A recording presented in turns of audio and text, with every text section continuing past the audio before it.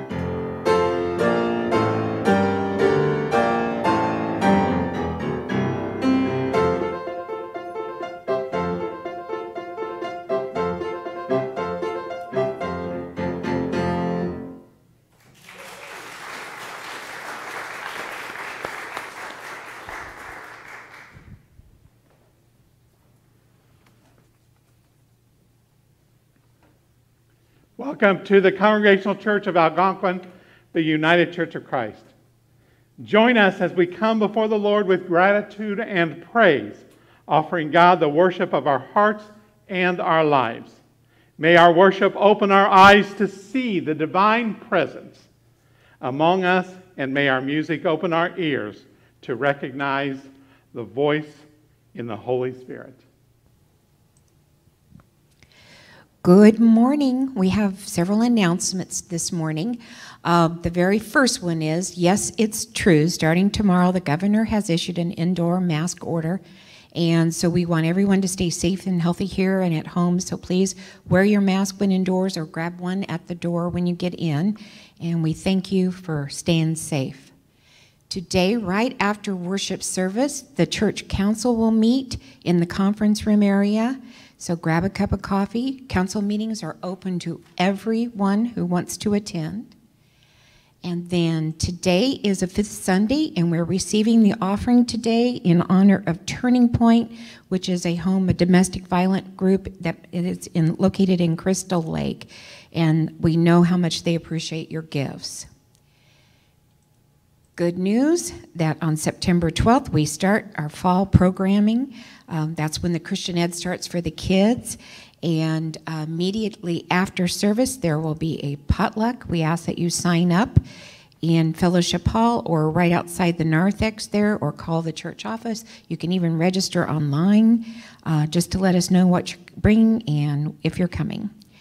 And then, not last at all, but first I want to tell you guys the choir is getting ready to rehearse this Wednesday for the first time. I just wanted to point out, Brian and I saw the Aretha Franklin movie this weekend, and if it was good enough for Queen of Soul, it's good enough for us too. So join the choir and become wonderful. All right, we have one other last minute news, and this is good news to share. the heavenly attic is about to reopen again, and we're very excited to see that. Now, they are asking that we don't bring any new things in until after September the 11th, because they're getting all set up and ready to go and cleaned up, and they're going to observe COVID rules, and they will be open only on Fridays and Saturdays from 10 a.m. till 4, and all safety precautions will be taken to keep our workers safe and to keep our customers safe. And finally, last but not least, we're so happy that you're with us this morning. And just remember never to put a period where God has placed a comma. God is still speaking.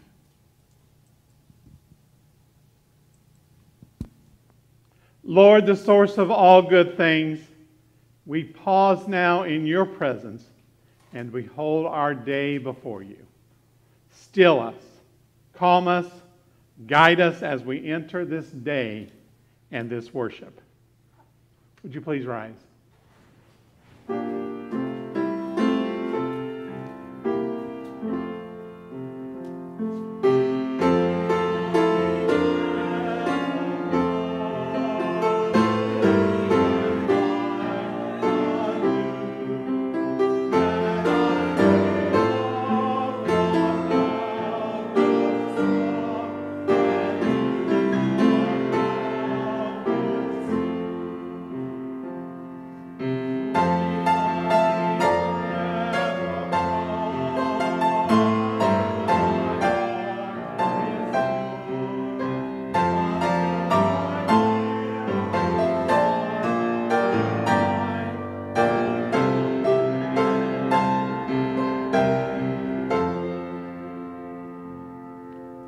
Let us pray.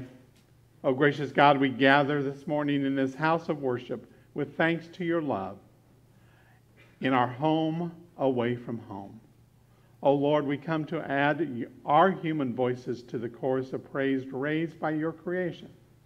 We come as we are, distracted and weary, hopeful and open, and to know that you accept us and are ever mindful of our cares and joys. Still in us now the many voices that clamor for attention, that we might center ourselves upon you. Speak to us in word and melody and quiet, that we may be renewed in our faith and strengthened for your service. Amen. Please be seated.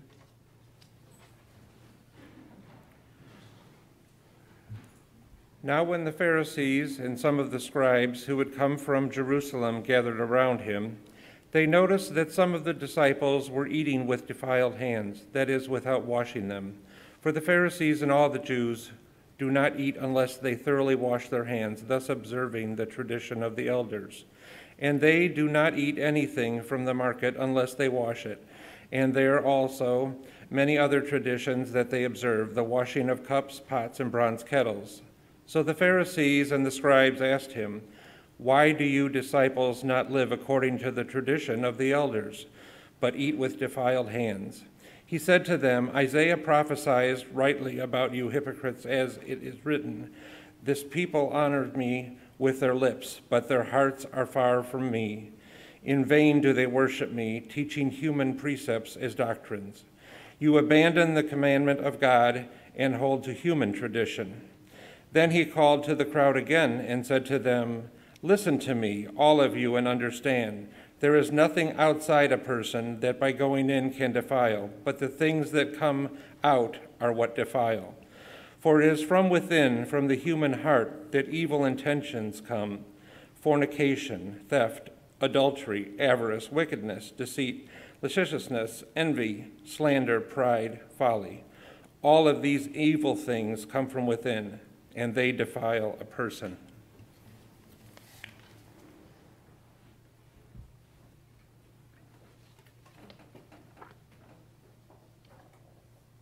This summer I've been doing pastoral readings from books, and usually I do our meditation and then go into the reading. Today I want to do the reading first. This is a little bit of a complicated subject, so and bear with me because there's some Hebrew words in there, and I am not a Hebrew scholar, okay? Although you probably won't know whether I make a mistake or not. So, both traditional religious and secular scholars agree that ritual washing in Judaism was derived by the rabbis of the Talmud from a more extensive set of ritual washing and purity practices in the use in the days of the temple in Jerusalem, based on various verses in the Hebrew Scriptures and the received traditions. There is disagreement, however, about the origins and meanings of these practices. Philo of Alexandria refers to ritual washing in the context of the temple and Leviticus, but also speaks of spiritual washing. At Qumran, basins which served as baths have been identified, and among the Dead Sea Scrolls, texts on maintaining ritual purity reflect the requirement of Leviticus. According to the editors of the 1906 Jewish Encyclopedia, the phrase netilat yadayim, referring to washing of the hands, literally lifting of the hands, is derived either from Psalm 134, verse 2, or from the Greek word natla, in reference to the jar of water used. The Jewish Encyclopedia states that many historic Jewish writers, and particularly the Pharisees, took it to mean that water had to be poured out onto uplifted hands, and that they could not be considered clean until water had reached the wrists.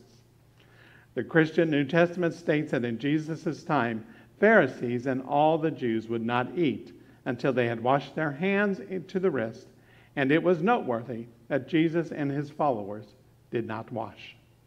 According to the Jewish Encyclopedia, the historic requirement for priests to first wash their hands, together with the classical rabbinical belief that non-priests were also required to wash their hands before taking part in a holy act, such as prayer, was adhered to very strongly, to the extent that Christianity adopted the practice and provided worshipers with fountains and basins of water in churches, in a similar manner to the molten sea in the Jerusalem temple, functioning as a laver. Although Christianity did not adopt the requirement for priests to wash feet before worship, in Islam the practice was extended to the congregation and expanded into wudu. According to Peake's commentary on the Bible, biblical scholars regard the requirement of Kohanim washing their hands before the priestly blessing as an example of the taboo against the profane making contact with the sacred. And similar practices are present in other religions of the period and region. The Jewish Encyclopedia relates that according to Herodotus, the Egyptian priests were required to wash themselves twice a day and twice a night in cold water. And according to Hesiod, the Greeks were forbidden from pouring out the black wine to any deity in the morning unless they had first washed their hands. According again to the 1906 Jewish Encyclopedia, the letter of Aristeas states that creators of the Septuagint wash their hands in the sea each morning before prayer. Josephus states that this custom was a reason for the traditional location of synagogues near water. Biblical scholars regard this custom as an imitation by the laity of the behavior of the priests. Bareta offers as justification for the ritual of hand washing after waking the belief that a spirit of impurity rests upon each person during the night and will not leave until the person's hands are washed. And the Zohar argues that body is open to demonic possession during sleep because the soul temporarily leaves the body during it. The Kabbalah argues that death awaits anyone who walks more than 4 yards from their bed without ablution, meaning washing your hands. The cup containing the water has to be able to carry a certain amount of water, and it should have 2 handles. According to Peake's commentary on the Bible, the priestly code specifies that individuals were washed before they could become members of the Jewish priesthood, and similarly requires Levites to be cleansed before they assume their work.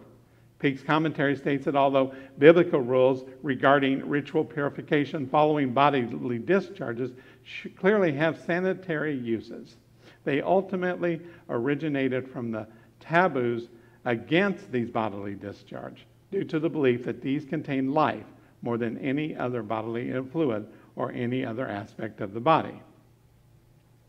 According to Genesis, Adam and Eve had brought death into the world by eating from the tree of knowledge.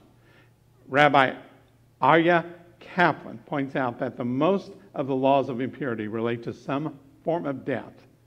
One who comes into contact with one of the forms of death must then immerse in water, which is described in Genesis as flowing out of the Garden of Eden, in order to cleanse oneself of this contact with death and, by extension, of sin. Now, why did I go through all this trouble? I don't know if you got anything from this. If I find this kind of history exciting myself, but then I'm probably a little weird about this. But this whole idea always strikes me when I read this passage. What are we talking about when we talk about defilement? We live in a time when this word isn't used really anymore religiously. It used to be that, as I read, if you were going to come to the synagogue, you had to wash yourself. You at least had to wash your hands up to your wrists.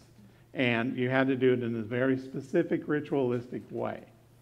One of the things that we have in the world today, in the world of the church particularly, is that we are pushing away the rites. For example, rites that we have left in the church, in our church, in the mainline church, are few. There's communion, there is baptism, what we call our sacraments. We have the rite of weddings, we have the rites of funerals, and of course the rites of baptism.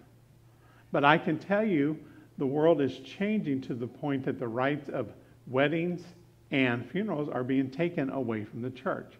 Families are doing them themselves. Because now the rite of ordination now has been watered down to the point that anybody can be ordained anytime they want to by going on the internet. All of you can be ordained ministers this afternoon. And you can perform weddings.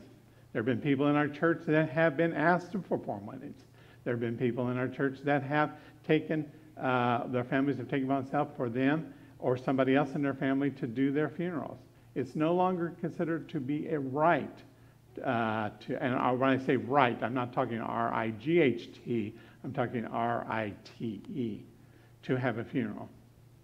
Even in the Catholic Church, COVID has changed the way, and probably will for a long time, the way that Catholics think about the rites that they hold, the rite of receiving communion from the priest. They had, during quarantine, the Pope granted dispensation for all the Catholics to take communion in their homes.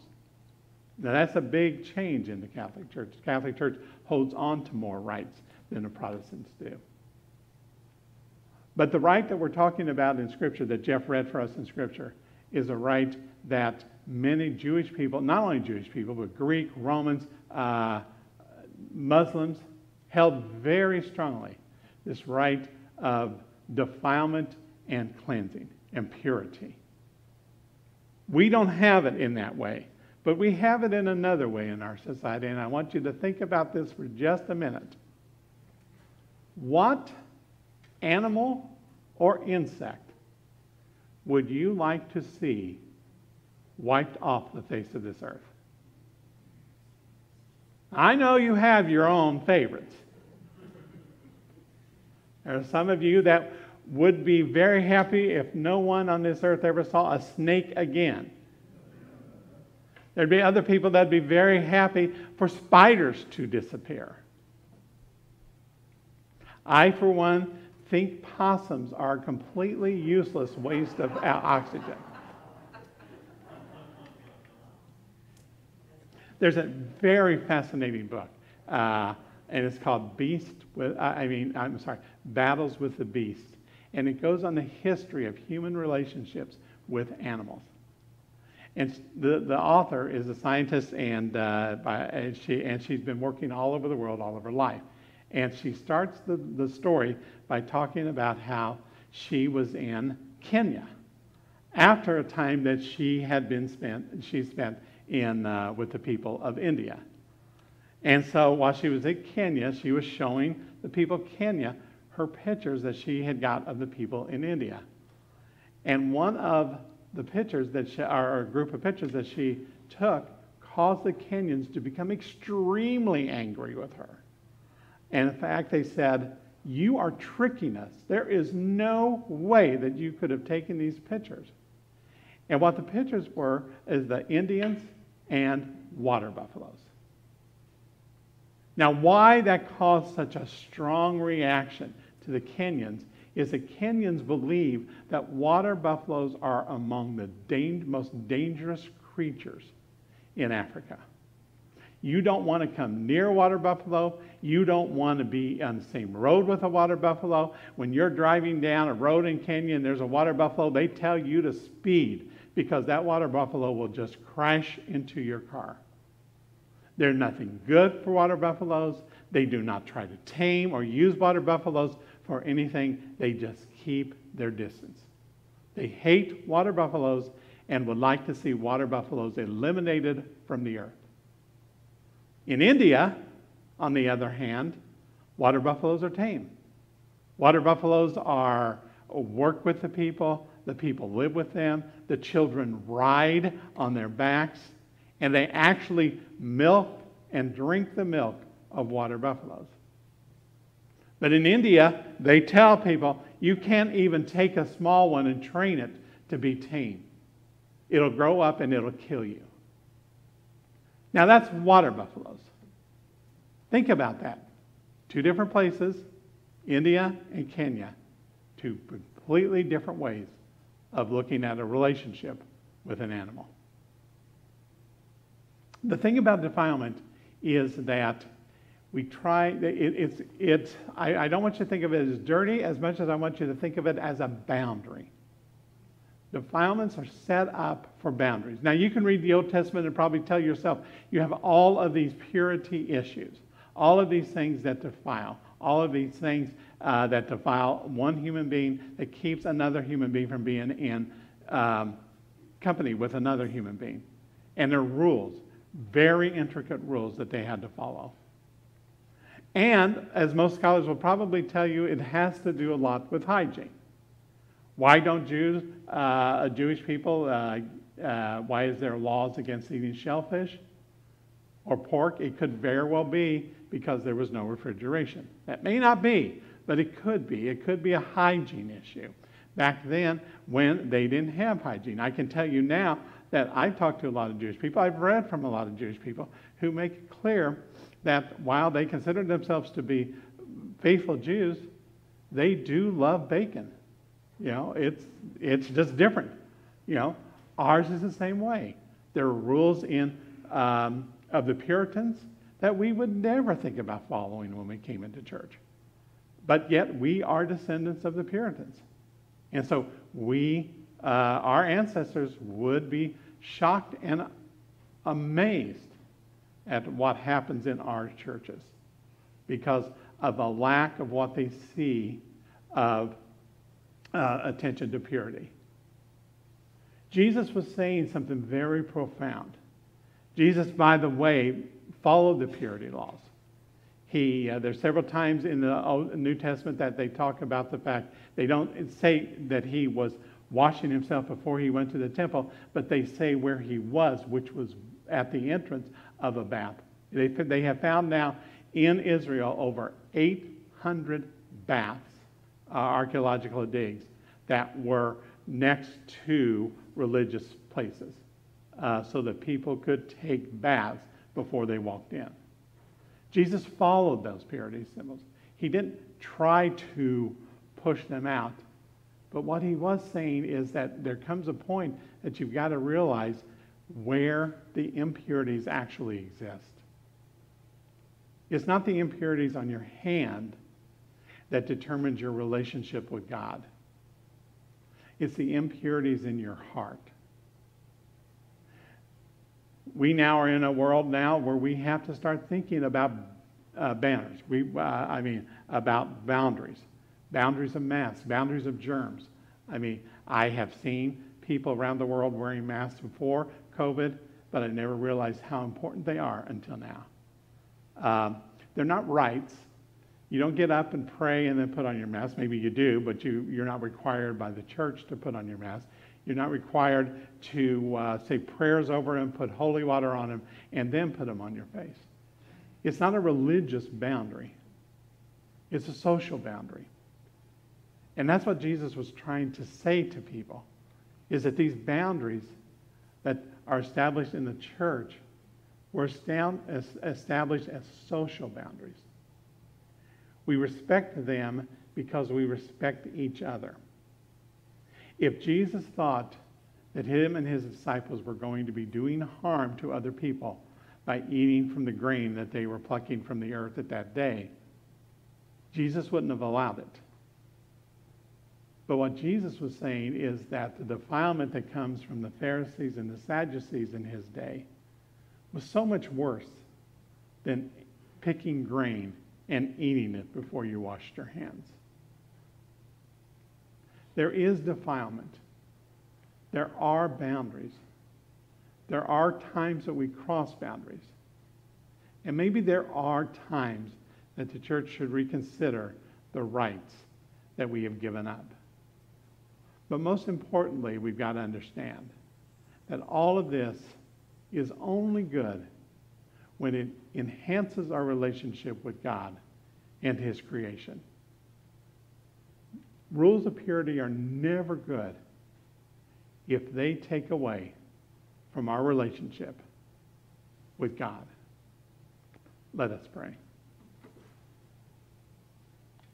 Every moment we have the chance to breathe in your goodness and your grace. And every hour we have opportunity to share your love and your hope. Every day we have occasions to rest in the comfort of your heart. In you, Lord, we discover the fullness of time. Oh God, in every challenge that we face, we can find the strength to persevere. In every person we meet, we can find the blessing you have sent. In every need we encounter, we can find the help you would have us offer. In you, Lord, we discover the fullness of life. In every conflict of our lives, there is your healing that we can offer. In every brokenness we experience, there is that reconciliation we can receive. In every difficulty which makes us stumble, there is that dance of hope that you would teach us. In you, we discover the fullness of faith. O God and community, holy in one, in you we discover the fullness we long for. Fill us with your compassion and love, so that we would willingly share some of our abundance with those who have need. We pray this in the name of Jesus Christ, who came so that all of humanity might come to know the abundant life that comes from you. Amen. Please rise and join me in the last hymn.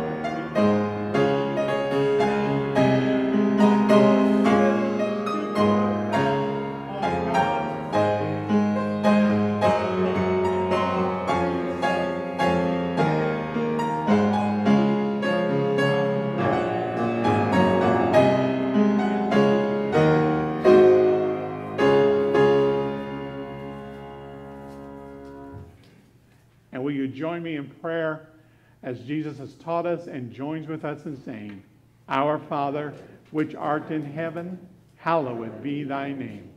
Thy kingdom come, thy will be done on earth as it is in heaven. Give us this day our daily bread, and forgive us our debts as we forgive our debtors.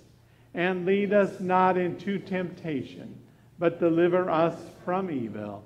For thine is the kingdom and the power and the glory forever. Amen. Hallelujah.